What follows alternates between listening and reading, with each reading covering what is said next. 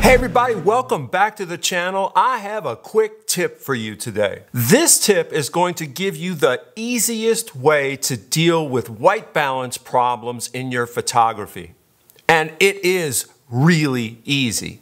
All you have to do is shoot a shot during your session with one of these in the same light as your subject. So there's no different lighting, that'll mess it up. In post-production, when you take it into Lightroom or whatever, you then have a white balance baseline that will be invaluable to know where a good starting point is for white balance.